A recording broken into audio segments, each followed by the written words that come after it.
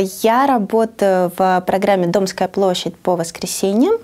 И также у меня есть еще программа, которую я готовлю и веду. Она о красоте и моде, называется она «Внешний вид». Но я люблю определенное время. Это время 6 часов утра, воскресенье, перед эфиром, перед прямым эфиром на Домской площади, когда в здании Латвийского радио практически никого нет. И такое ощущение, что это большое, красивое, старинное здание, оно принадлежит тебе. Когда еще есть такая возможность, когда еще можно такое почувствовать, как не в 6 утра в воскресенье. Поэтому я очень люблю это время. Очень много запоминающихся моментов связано вот именно с началом моей работы, когда я еще работала корреспондентом. Я помню, что я отправилась делать уличный опрос с диктофоном зимой, в минус 20, в спальном районе, у супермаркета.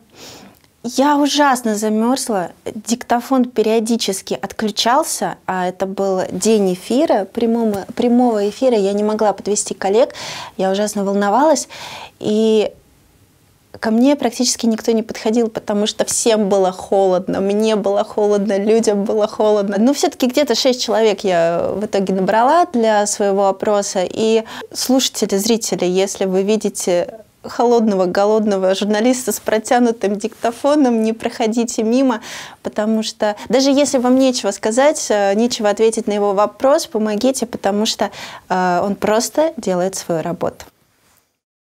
Я считаю себя и радиофанатом, и я считаю себя еще и радио-тим, команда. Да, я думаю, что и так, и так.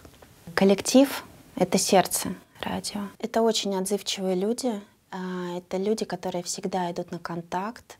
Это добрые люди. Это коллеги, которые всегда тебя поддержат. Они не жадные, они всегда поделятся идеей.